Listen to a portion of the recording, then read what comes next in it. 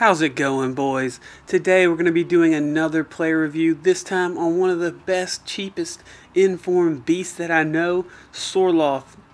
He stands at 6'4" and is probably one of the most clinical finishers I've actually used.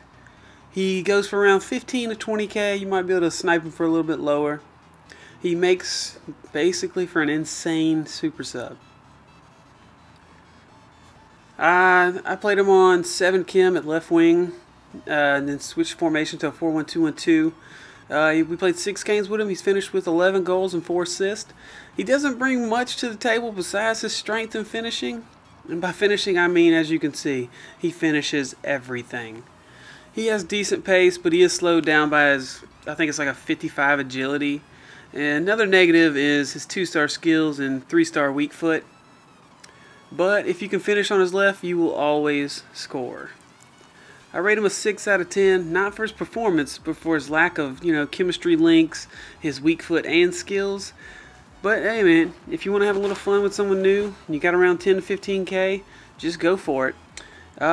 Thanks for watching as always, guys. Like and subscribe if you did actually like the video. Comment if you want me to do a player review on anybody you want to do.